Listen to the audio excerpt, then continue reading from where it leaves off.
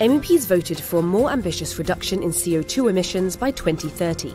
They want emissions to be reduced by 60% across the EU compared to 1990 levels. Article 2 of the EU Treaty says rule of law is a fundamental EU value. Parliament wants a legally binding objective tool linked to the EU budget that would prevent and correct violations. The Parliament approved new EU rules for crowdfunding platforms to make cross-border business funding simpler.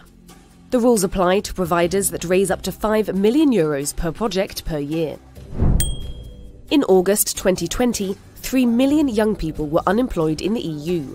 MEPs called on EU countries to inject more money into the Youth Guarantee mechanism to help young people into work or training. Forests cover 43% of the land surface of the EU. MEPs said the EU's future forest strategy must align with the European Green Deal and promote sustainable forestry.